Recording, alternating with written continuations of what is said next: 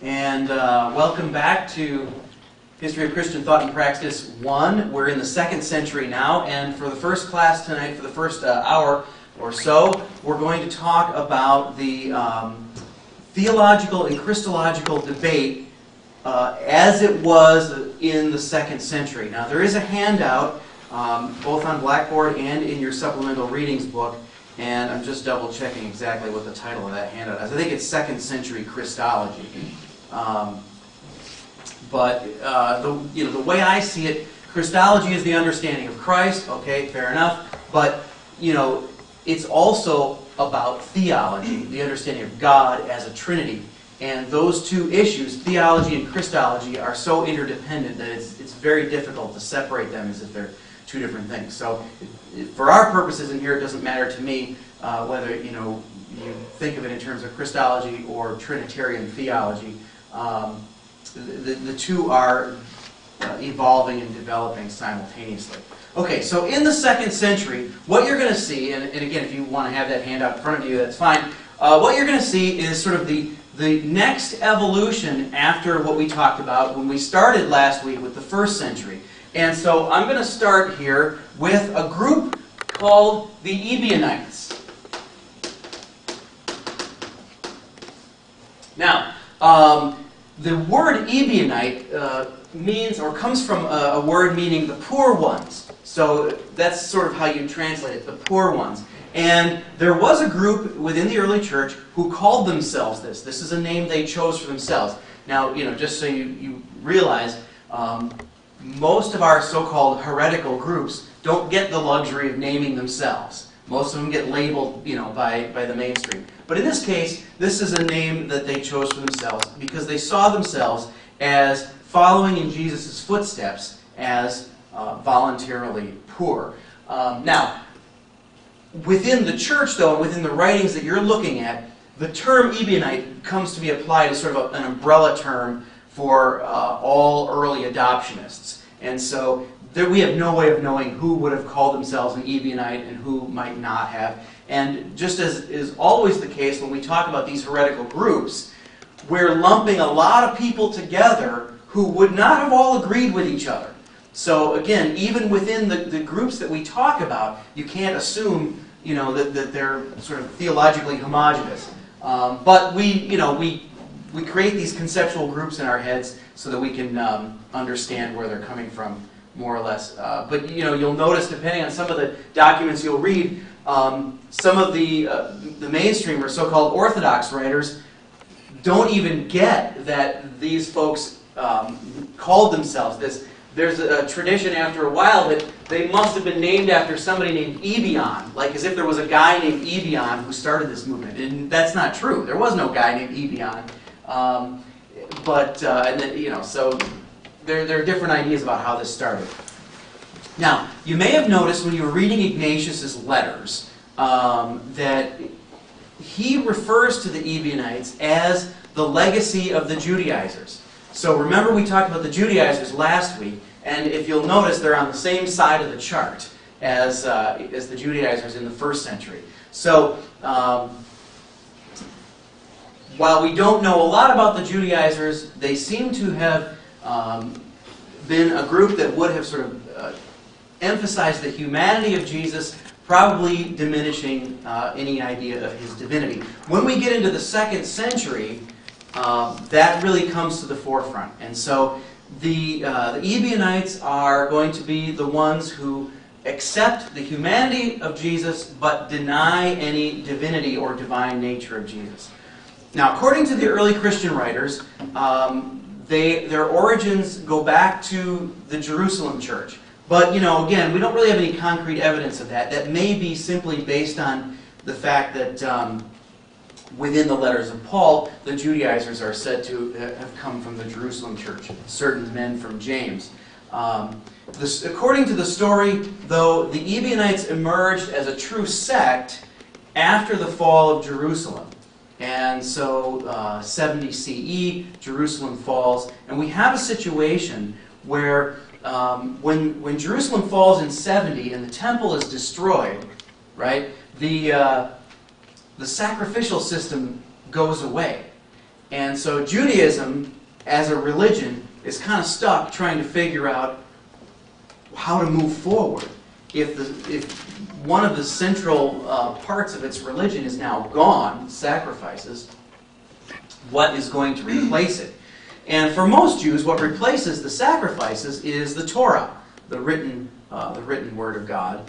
And for a minority of Jews, of course, who become known as Christians eventually, what replaces the sacrifices and the temple is the person of Jesus. In fact, there's a strain within the New Testament even and beyond that basically says that Jesus, the person of Jesus, replaces the temple. And you can see that in the Gospels, the whole thing about, tear this temple down and rebuild it in 3 days is a reference to his own death and resurrection. But they want to stone him because they think he's, talking about the destruction of the temple. Even though he sees that coming. He knows that's coming. All right. So the Ebionites then would have accepted the idea of Jesus as somehow Messiah or a prophet, but in the sense that he's really a mere human and not in any sense really divine. And so they would have rejected the birth narratives that we find at the beginning of Matthew and Luke's Gospels that describe the birth of Jesus in miraculous terms, as you know, a virgin birth. Or if they had their own stories of Jesus' birth, it would have downplayed the miraculous. And so, even connecting the idea of a virgin will conceive from the Isaiah passage, but interpreting that virgin as simply, a young woman who nevertheless conceived in the usual way. And so the Ebionites would have used their own versions of the apostolic documents. They would apparently they used Matthew's Gospel, but an edited version, no birth narrative, possibly a version written in Hebrew or Aramaic. And actually, in the early sources, there's some discussion about whether Matthew's Gospel might have been written originally in Hebrew or Aramaic and then translated into Greek, although it's hard to say. The Ebionites would have rejected Paul's letters because he opposed the Judaizers, who are sort of their founders. They would have taught that Jesus was only a man, maybe a prophet like the Old Testament prophets, but since he's a mere human, he is created, and therefore not pre-existent as we get at the beginning of John's Gospel. So rather than being the pre-existent Logos, who then becomes human, as we read in John's Gospel, the Ebionites understood Christ as being a mere human who was born in the usual way, but was rewarded, but basically achieved a kind of perfection of obedience to God and to God's law, by personal discipline and by resisting temptation. And so, because he was able to achieve this perfection, he was rewarded with the adoption as God's son. So he is called a son of God, but by adoption. And this adoption would have taken place at his baptism, when, as you read in the Gospels, the Holy Spirit comes to him and he's anointed. And so the way the Ebionites would have read that is that this is the first time Jesus receives the Holy Spirit.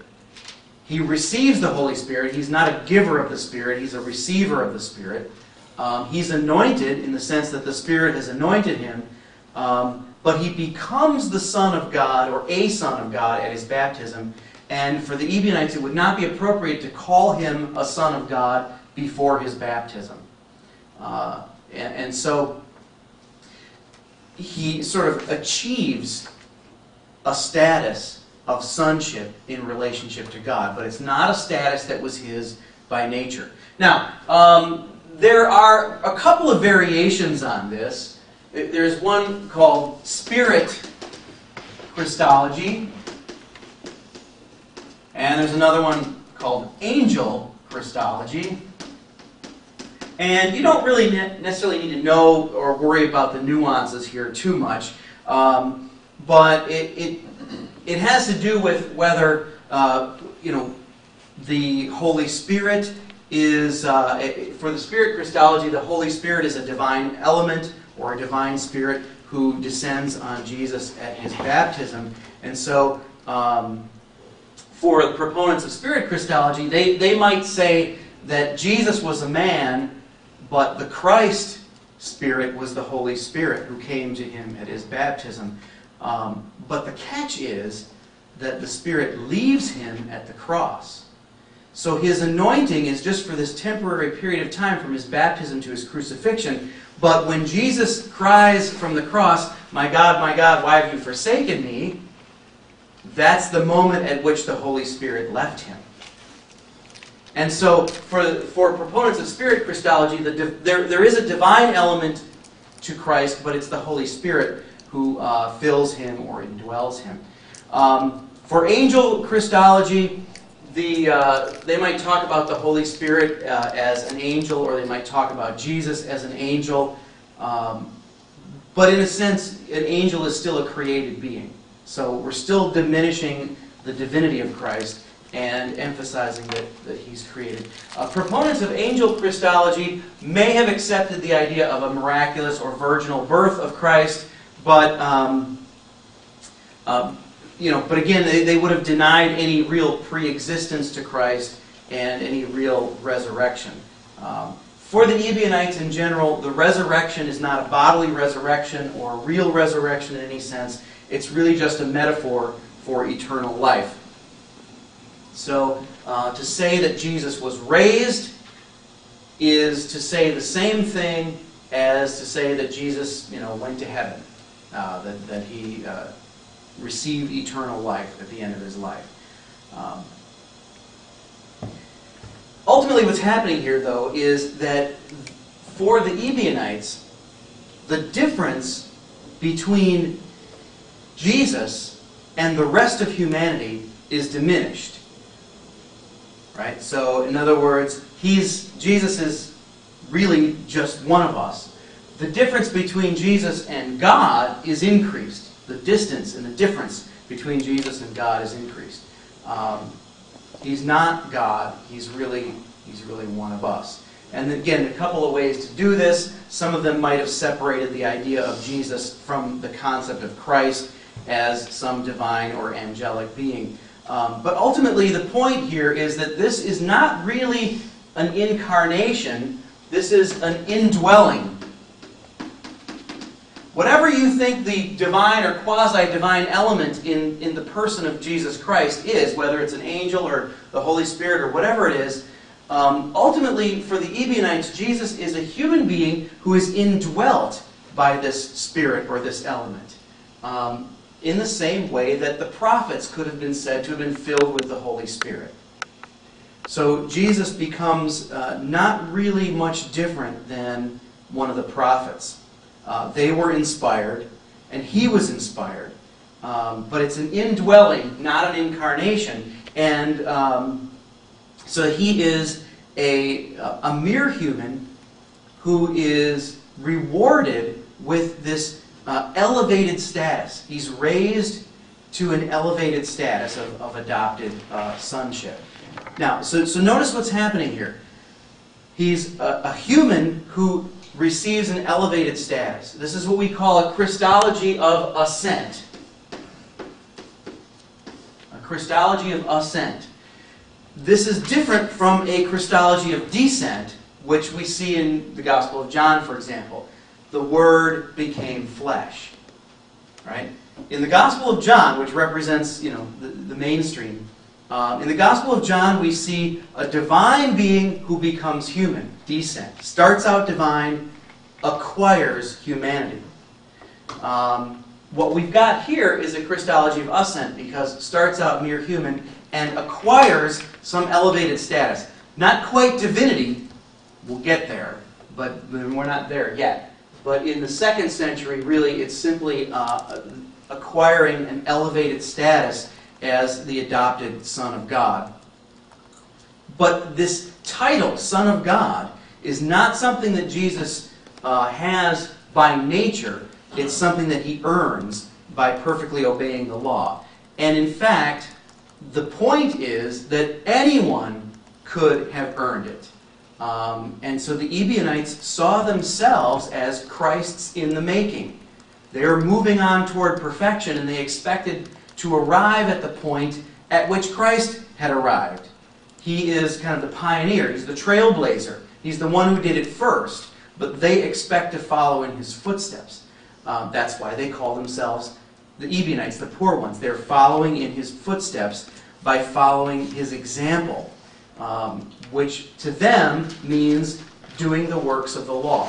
It's just like the Judaizers, there would be an emphasis here on following the Jewish law and doing the works of the law. So it's almost like saying, Jesus saved himself and you can too, right? He did it first, and the way you achieve salvation is by following his example. Which means his death for the Ebionites is not really an atonement in any sense, but it's an example to follow. So, salvation is not by divine intervention, but by human effort and by the application of willpower. So ultimately, again, if you look at your handout, it summarizes that the Ebionites affirmed Christ's humanity, but denied any real divinity. Which means that in practice, they would have rejected the practice of worshiping Jesus. And there's some evidence that they also rejected the use of wine in the Eucharist, so that if Jesus' blood isn't salvific in any sense of an atoning sacrifice, then some of them seem to have used just water in their Eucharist instead of wine. Now, questions about the Ebionites. Does that all make sense? Okay, yeah, and it's summarized on the handout as well. Yeah, right. What about the idea of grace? Well, this is why they didn't like Paul's letters, Okay. right? Because Paul argues against this very position, and he says, look, if we are saved by the works of the law, why did Jesus die? What's the point of the cross? And so, this is why to take this point of view is really to stay more in the camp of Judaism than Christianity, but to call Jesus Messiah or prophet.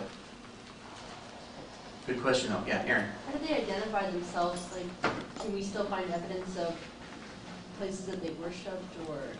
No, because remember, one of the things you have to keep in mind is that for the most part, a lot of these so-called heretical groups were in the church. I mean, that's why they're heretics, because they're in the church. If they were completely outside the church, they'd be some other religion. So they consider themselves Christians. They're worshiping in the church in terms of within the church structure.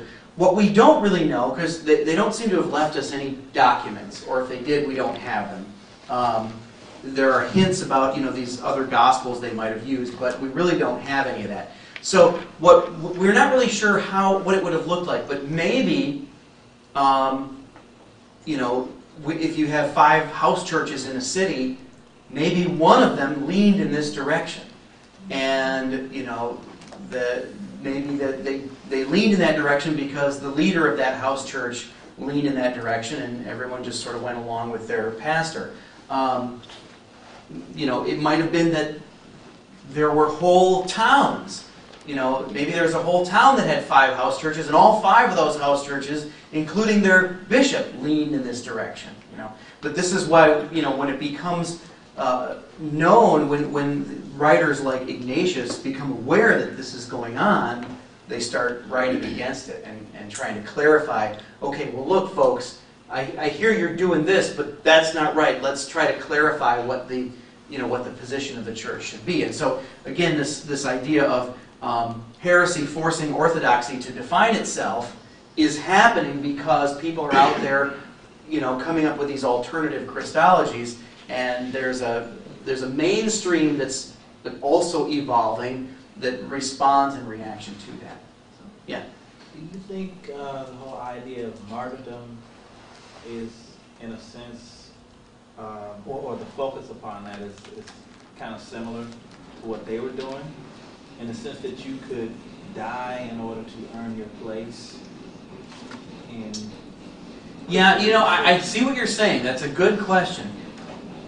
they wouldn't see it that way. I think across the board, the idea was that if you die as a martyr, it's not that you're dying as a good work to earn your salvation.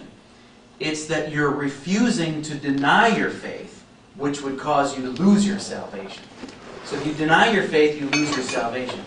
Now, to your point, though, they also said that if you die for the faith, it's like a baptism in your own blood, and it washes away all your sins.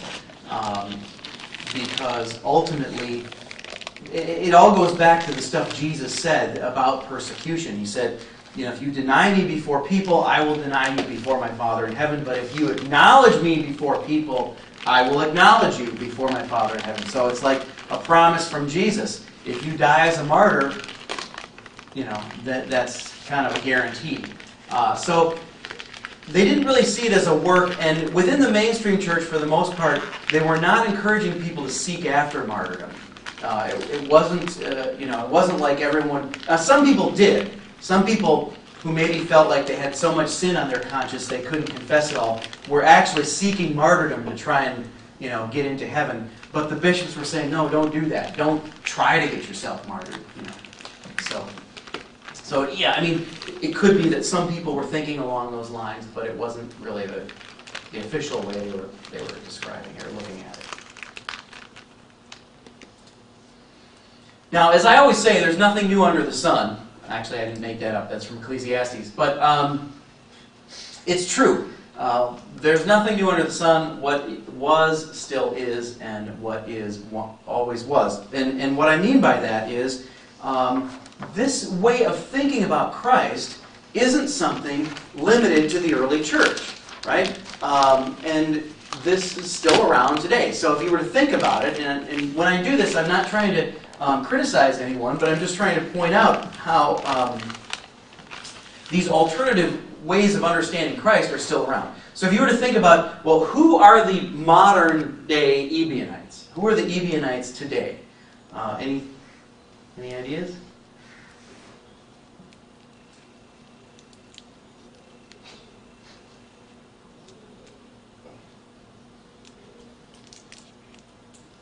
They'd have to actually be Christian, though? Well, by definition, a lot of people would consider them on the fringe of Christianity. But think about it this way. Within the mainstream, what we're seeing evolve here is a doctrine of the Trinity, right? Where Jesus Christ is the second person of a Trinity, which is divine. Ebionites wouldn't really accept that concept, would they? For the Ebionites, Jesus isn't the second person of a Trinity. So they're not really Trinitarian, are they? And if you're not Trinitarian...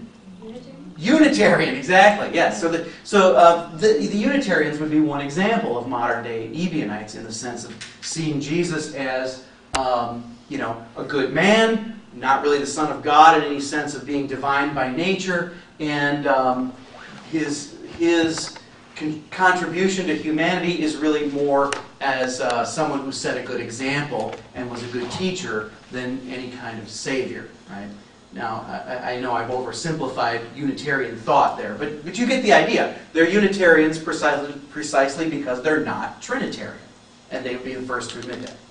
Okay, let's move on, unless you got any burning questions at this point, because as you know, there's going to be another side to this story.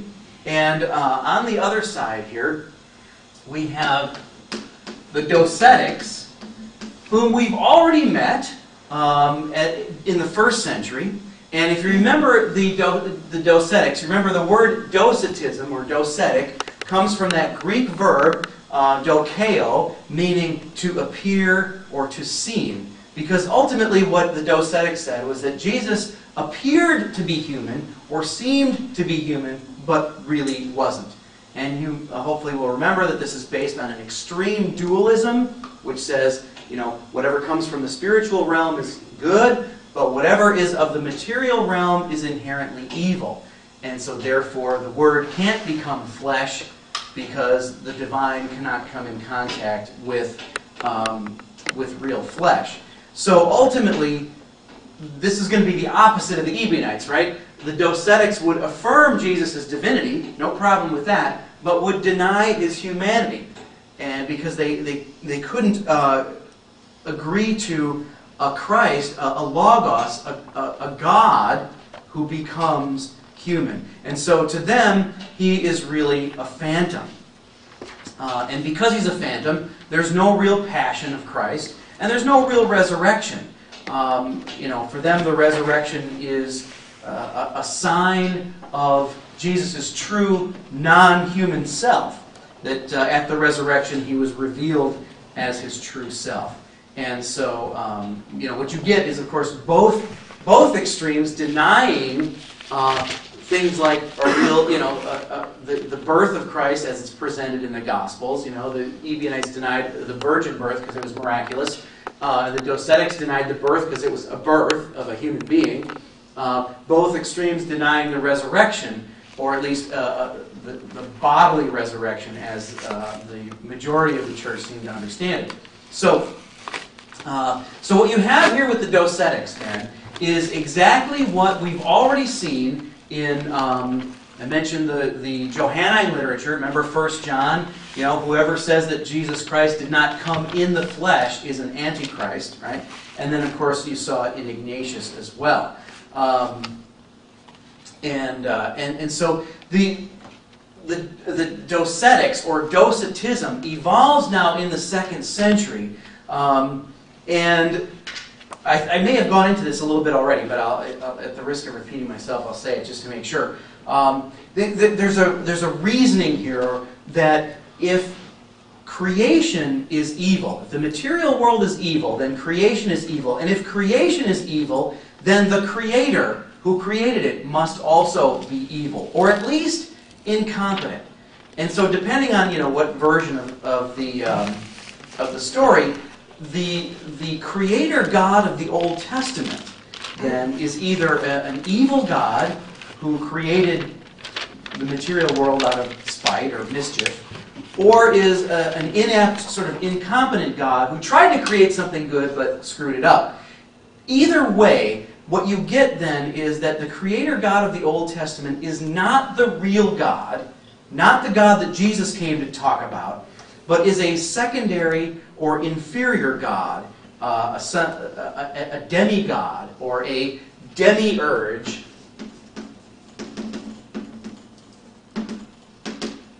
And that the God Jesus came to talk about is the real God. So what you have in the Old Testament and the New Testament then are books about two different gods. The Old Testament is a book about a God of justice who's mean and nasty. And the New Testament is a book about a God of love and mercy and goodness who is the Father of Jesus.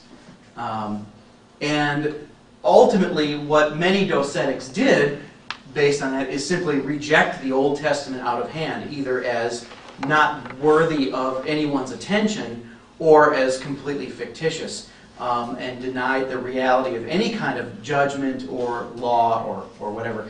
In fact, ironically, again, there are two possible responses to Docetism. Either one can say that because the material world is evil, I will reject it and I'll distance myself from it and I'll live the life of an ascetic and deny myself all physical pleasures. Or the other option, which was probably more popular, is the one that says, because there's this great disconnect between the material world and the spiritual world, I can do whatever I want with my body and it won't affect my soul.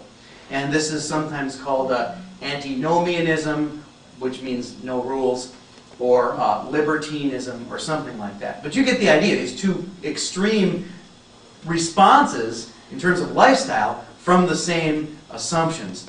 But ultimately what you end up with is that it's a kind of a denial of any human responsibility for evil. It's really one possible answer to the question of evil, right? The problem of evil is, if God is great and God is good, why is there evil in the world?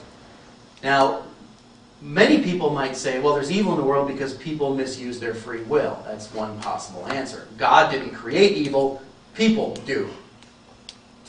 This answer says, the reason there's evil in the world is because the God that created the world created evil.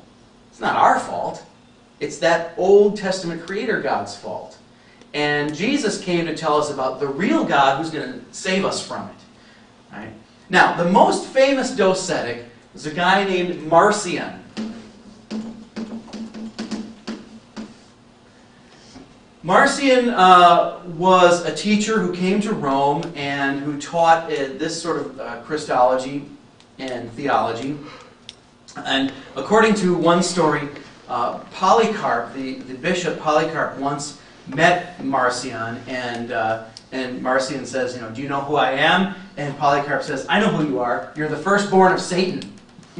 So anyway, that's one story. But anyway, Marcion is probably most famous for having written a list of what books ought to be in the Bible, a canon, a canonical list. He wrote this list about 140 CE, and basically the list says these are the books that you should consider authoritative, right? Well, of course, there's no Old Testament books on his list, because he throws that out. But he greatly edited what we would consider the New Testament, too, because, taking out any references to the Old Testament God as Jesus' Father or in any way connected to Jesus, taking out all references to Jesus as any kind of fulfillment of Old Testament prophecies. And he said, Jesus isn't the Messiah promised in the Old Testament. That whole thing's a mistake. Of course, taking out the story of Jesus' birth because, Jesus isn't human to him, so he can't be born. For Marcion, he would have used the Gospel of Luke, but it would have begun with, I think it's chapter 3, the beginning of chapter 3, that in the 15th year of the reign of Tiberius, Jesus appears on the earth as a full-grown adult. So he wasn't born as a baby or wrapped in swaddling clothes or anything like that, right? Now, Marcion justified rejecting the Old Testament basically because he interpreted it literally. And we're going to talk about this next week when we get more into, early church exegesis. But, if you interpret the Old Testament literally, you have all these anthropomorphisms of God, right? Where God walks through the garden. What, God has feet? And things like that. And so he, by interpreting the Old Testament literally, he reasons, well, if that's the kind of God that this document, that this book talks about, this God isn't worthy of our worship. And so he rejects it. And to whatever extent he believes in that God, he makes that God the creator of evil. So, yeah, do the demiurge, the good God or the bad God? The bad one. The demiurge, think demi like, half or less or smaller, So yes, the demiurge would be, in Marcionite terms, the Old Testament God. Yeah, so Marcion's followers become known as the Marcionites. You saw that coming, right? Now, it's interesting / disturbing how the Docetics, and this is going to evolve into Gnosticism. You probably saw that coming too. But the Gnostics lean heavily towards a kind of anti-Semitism that, because look, if the God of the Old Testament is evil and inferior and created evil, then the people who believe in that God are going to be looked down upon. And so you'll see, I would argue that whatever anti-Semitism you see in the mainstream church is worse within the Docetics and the Gnostics. But keep in mind that right around this time, in 135 CE, was the last Jewish revolt, in which Jerusalem was sacked again. The Romans literally kicked all the Jews out of Jerusalem and turned Jerusalem into a pagan city. So, what's going on there within the Roman Empire is that Jews are coming to be seen by some Romans as sort of rebellious and seditious, and so a lot of the anti-Semitism that you see in the early church comes from a desire to distance the church from Judaism. Even though Christianity has come out of Judaism, now the Christians have a problem because they're trying to argue that Christianity is good for the empire, but the empire's just gone through these Jewish revolts, and so it's a real dicey problem. So part of Marcion's rejection of the Old Testament might have something to do with that as well. Just worth keeping that in mind. Now, in 144, he was excommunicated by the Bishop of Rome and started a separate movement, like created his own school, kind of like a philosophical school, which became eventually became a separate group. The Marcionites were ascetic, so that means they did not marry or have children. So, arguably that could be one of the reasons why they died out eventually, but they stuck around for a while. They also accepted certain aspects of philosophy that put them at odds with Christianity in general, like they believed in reincarnation. They seem to have used the water instead of wine in the Eucharist, again because, in a docetic sense, Jesus had no blood, so why have a symbolic blood? And so again, you notice how it's interesting that both extremes, if they had a Eucharist at all, tended toward this Aquarianism where they used the water instead of the wine. Now, the Marcionites may also have had or continued to have women in leadership in ways that the mainstream church was no longer doing. And so apparently the Marcionites may have allowed women to preside over baptisms. Now that's, you might think that's good, but it's actually going to work against that in the mainstream church, because within the mainstream then people are going to say, well, we don't do that because that's what the heretics do. So it becomes problematic either way. But that may have been going on. But the Marcionites continued as a separate sect, at least for another century. Now, what I want to point out, though, is Marcion was not a Gnostic. Some textbooks will tell you that Marcion was a Gnostic, but he was not, and here's why. Because Gnosticism evolves out of Docetism.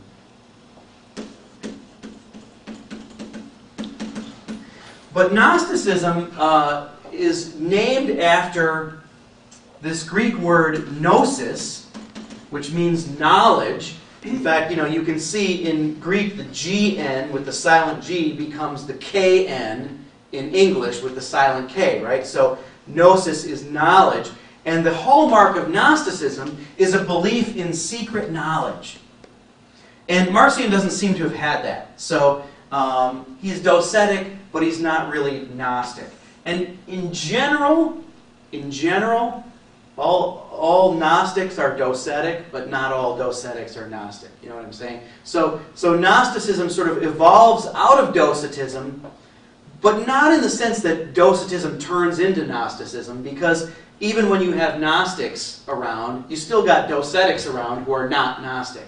So now, I know that's very complicated, and you don't need to necessarily worry too much about all the minute details of this. I'm going to give you as much detail as I think I want to, and then when it comes time to write your papers, you'll put it together and make sense of it at that time. But the good news is, those papers are all like open book, open note essays. So you're not going to be tested on this with any kind of memorization thing or anything like that.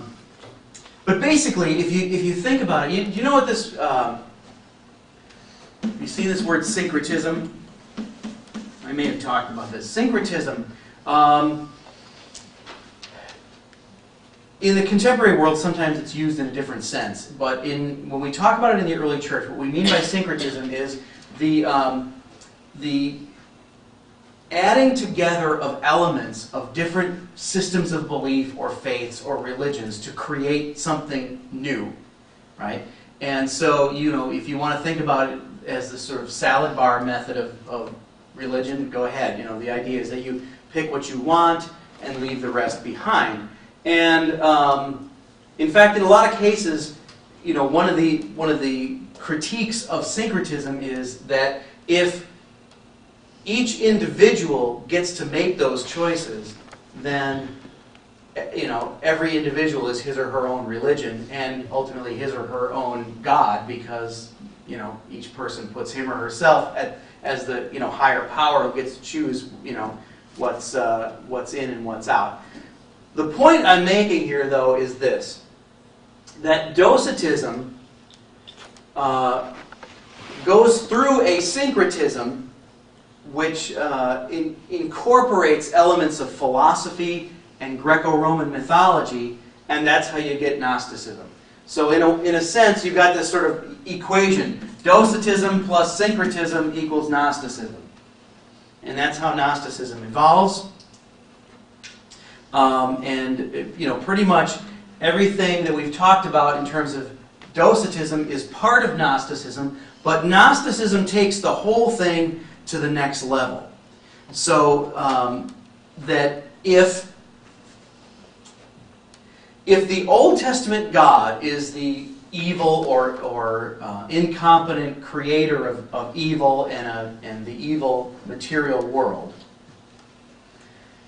then in one sense, humans are also created by that God. So we are, in a sense, the creation of this incompetent or evil Old Testament God. But in another sense, we're also the victims of that God. And so now what we need is to be rescued from that God. We need to be rescued from our own Creator. And the Gnostics would point to the story of the flood as an example of, just how evil this Old Testament God is, trying to kill all the people He created. But then the New Testament God swoops in and saves a bunch with the ark. See, that's kind of how they would interpret that. So, for the Gnostics then, the way to honor the real God, the Father of Jesus Christ, is by opposing the Old Testament God. And so it becomes a battle between these two gods. And actually, because of the element of syncretism, depending on which variation of Gnosticism you're looking at, there can be many, many gods or many, many divine angelic beings. Because, as I said, the syncretism incorporates Greco-Roman mythologies as well as all kinds of other things like philosophy, astrology, numerology, magic, all of this stuff. Hippolytus, whom you will read in a week or two, Hippolytus refers to the Gnostics as like cobblers patching something together out of pieces, right? So that's that's the image there. What that means then is that there is no such thing as Gnosticism. There are just many variations of Gnosticism, or many Gnosticisms, many Gnostic sects. And so, again, don't think of Gnosticism as one thing or as a group of people and they all agreed on stuff and there was the first Gnostic church, on the corner and they all met together. It wasn't like that at all. I mean, you have different Gnostic teachers. There's another handout, which I actually put it on the syllabus for next week, but you can look at it this week. It's called the Gnostic Family Tree. Most of that comes from Irenaeus, and it just sort of shows you'll never be tested on that. It's just for fun. But it shows how, the different Gnostic groups or teachers are said to have been influenced by prior ones. But it just shows you how diverse Gnosticism was. There's no institutional unity within Gnosticism. There's no connectionalism. Nothing like that. They have their Gnostic teachers who gain followers like they're running a philosophical school, and that's about it. But the thing that they seem to have in common is this idea of secret knowledge. It's a salvation by knowledge. And the idea is that Jesus, when He was on the earth, had His disciples and had crowds gather, and He would preach to them and give them nice little platitudes to make them happy. And then after hours, He would take aside His favorite disciples, depending on which Gnostic teacher you're listening to, it could be Thomas or Matthias or whoever, and whisper in their ears the real deal, the secret knowledge, that they then pass down to their disciples who, the Gnostics claim to be. Now, the problem is that, I know your next question is going to be, well, what is this secret knowledge? Tell us, won't you? I don't know, because nobody wrote it down. In the Gospel of Thomas, my favorite passage there is, where Thomas is off talking to Jesus, and he comes back to the other disciples, and they say, tell us, what did He tell you? And, basically Thomas says, well, I can tell you, but then I have to kill you. He doesn't say it in those words, but it's something to the effect that, you know, if I told you, you'd try to stone me, but then the rocks would blow your heads off or something. I don't remember exactly, but you get the idea. They never wrote it down. Now, I have a guess. If I had to guess what the secret knowledge is, it probably has something to do with a couple of things. First of all, the concept of the divine spark. And we see this in some of the what Irenaeus and Hippolytus tell us about what the Gnostics believed. But it boils down to this. We are all divine sparks trapped in material bodies. And the fact that we're trapped in a body is kind of a punishment. We're stuck in this fleshy prison, and our goal is to escape from it. But ultimately, if you imagine a bonfire, you know how you make a bonfire outside, and little sparks will fly off of it, and then as they cool, they stop glowing, but they fall to the ground? Well, imagine God is this cosmic bonfire, and you were once one of those little sparks that flew off of it, but then you cooled off, and you fell, and you landed in the material realm, and now you're stuck in a body. But your goal is to get back to the divine bonfire. And depending on which Gnostic system you're talking about, some of them, the more advanced ones, had this idea that there were levels of the heavens. And eventually you get to where, there's 3, then there's 7, then there's 10, then there's 12. Eventually you get to 365 levels of heaven, each one created by one of 365 angelic beings. Christ being one of those angelic beings. And the idea is that when you die, you want to ascend through the levels back to the highest heaven and, reunite with the divine bonfire. But to do that, you need to sort of know the secret passwords to get past the divine angelic gatekeepers. And my guess is, and this is just completely an educated guess, but my guess is that the passwords are the names of those angels, because in the Gnostic systems, they seem to have gone to great lengths to name all of these divine or angelic beings. And usually, they're named for the theological or philosophical concepts. Or really what they are is sort of divinized, personified theological or philosophical concepts. Like, one is called mind, one is called truth, one is called spirit, one is called Christ, one is called wisdom. You get what I'm saying, right? So so in other words, if you know their name, because in the ancient world, knowing someone's name sort of gives you some kind of power over them. So if you know the names, then you can ascend back to the highest level. All this is just a guess. But the point is that this is a salvation by knowledge. You will be saved if you know the right stuff. A, that you're a divine spark. So knowing about your own divinity, and B, these passwords or whatever they are. What this leads to is,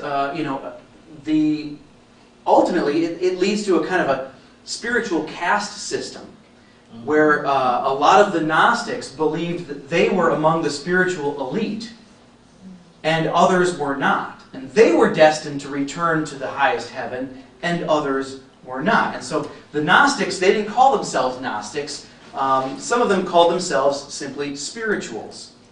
They were the spirituals. And the other people were the carnals, or whatever. And so they, a lot of these Gnostics, they saw themselves as the highest illuminated spiritual elite. And then they saw the other non-Gnostic Christians as sort of a middle level. And everyone else was, going to be just stuck in this reincarnation go round for eternity, and that's all they could ever hope for. And so, so ultimately, the spirituals then would claim to already be living the resurrected life. This is this idea of the realized eschatology. And we saw in 2 Timothy chapter 2, where the author of that letter actually names 2 people who were teaching this. And I can't remember their names, but it's 2 Timothy 2, 17 and 18. All right, now let me stop there for a second and see if there are any questions about Docetism, the Marcionites, or Gnosticism so far. All right. You still with me? All right. Well, just like there were 2 types of Ebionites, There's two types of Gnostics, and you've got a handout somewhere in your stuff that I forget what it's called. Let me see if I can... The name of the handout is, Christology Continuum. Kind of tries to show in a chart form some of the nuances here. But again, this is more for information. I don't necessarily expect you to go into this kind of detail. But there were a couple types of Gnostics when it came to Christology. In other words, when it came to what they thought about Christ.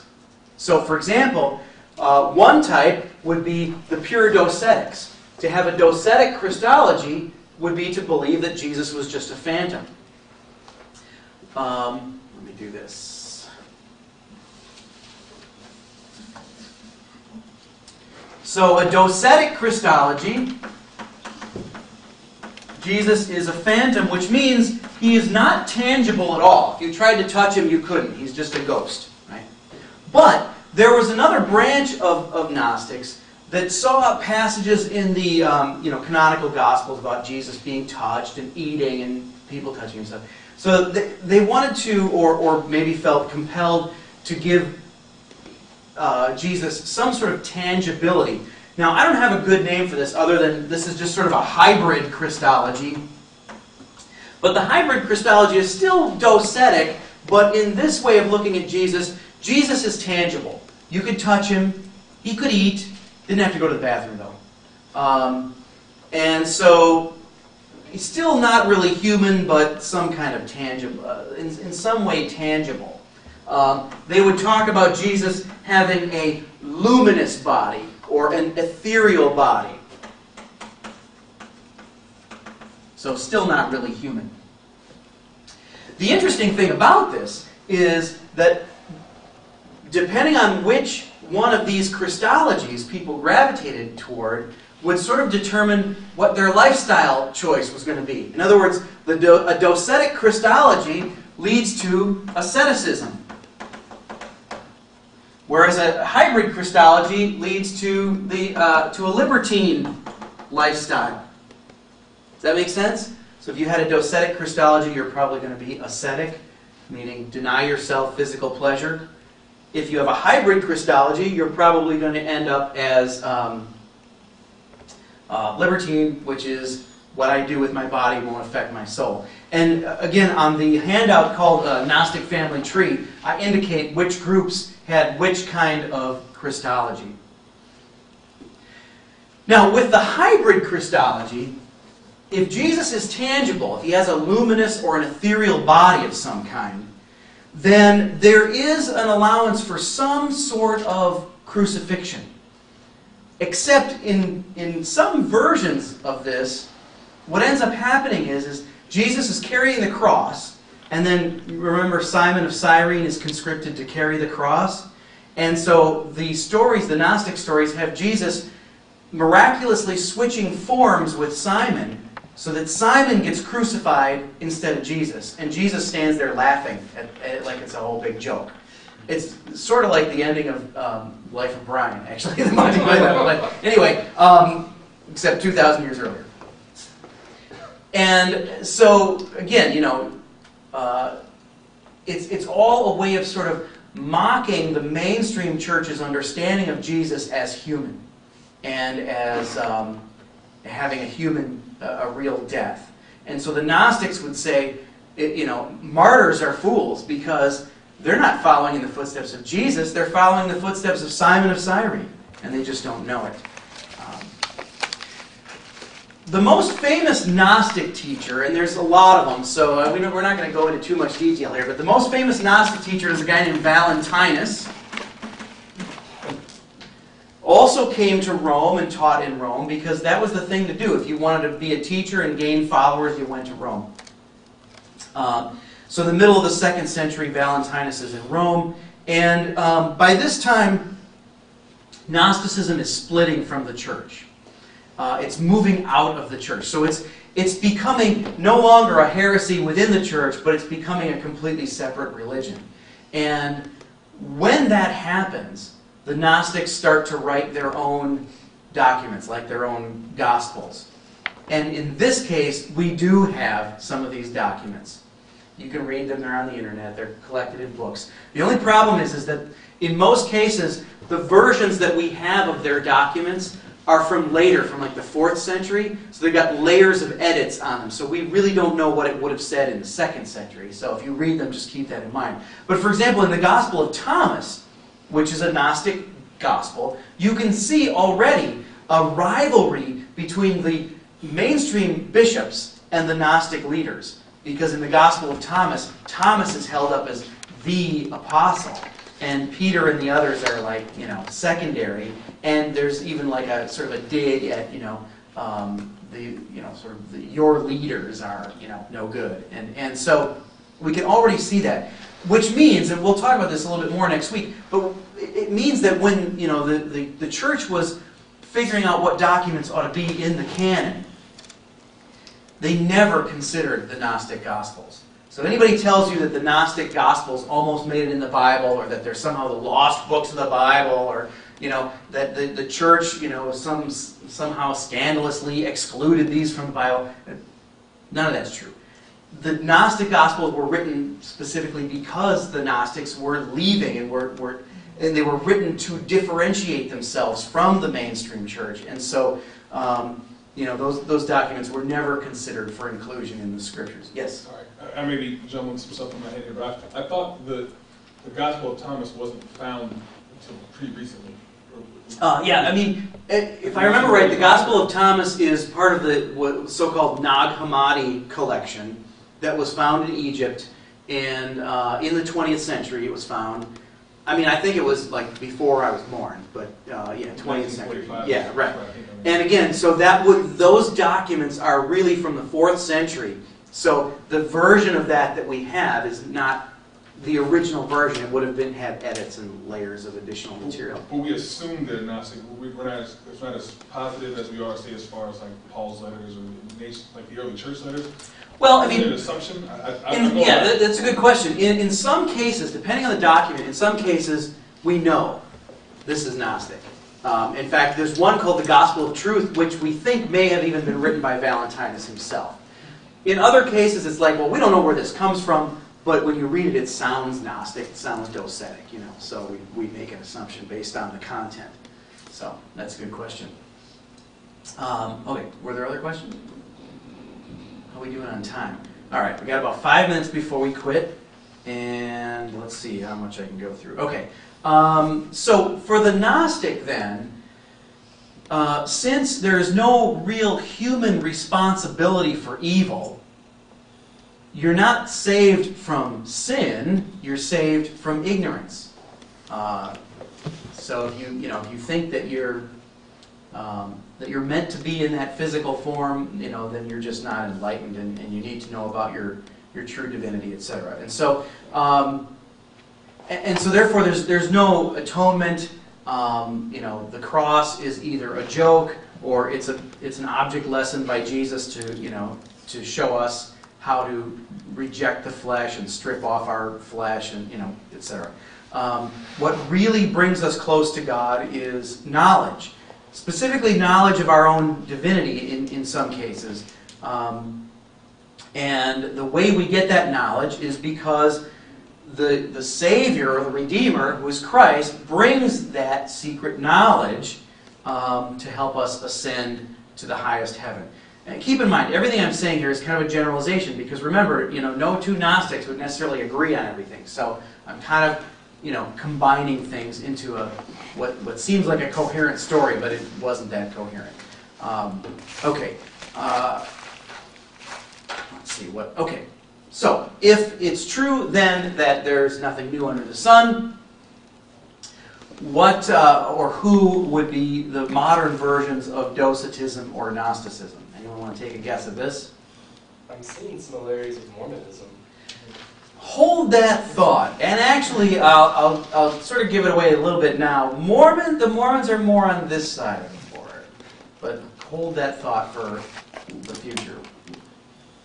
Any other ideas? Think in terms of the syncretism, especially.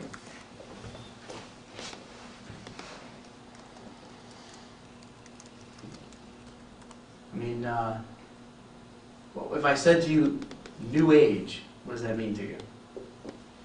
I mean, it's not, maybe not, what's that? Christian Science? Yes, Christian Science. I would say that would fall into that camp. The concept of the New Age movement really comes from a few decades ago, I suppose.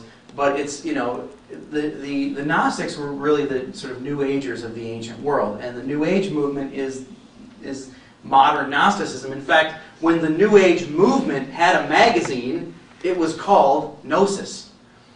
But of course, like Gnosticism, there's no institutional connection or anything to the New Age movement. Aaron, were you going to throw something out there? Oh, no, I was just going to, no, I think the New Age spirituality, like Eckhart Tolle or people like that. Right, right. Any sort of mind over matter, or anyone who tells you that you're a divine spark, you know, this sort of thing that, you know, this idea that what you really need is to know yourself. In fact, one of the Gnostic documents is called Know Yourself. You know, anything where you sort of get to choose and take the role of your, you know, your own higher power in terms of picking and choosing different aspects. Anything else? No? Okay. Well, what about Scientology? Yeah, right. Things like that. Scientology is interesting because if you join, you sort of have to move up through the ranks to learn the different information. And what I want you to see here is that, you know, at its essence, Gnosticism, you know, says, join us and we'll tell you what we believe. And sort of, you know, everybody else says, here's what we believe, you decide if you want to join us. See the difference? You know.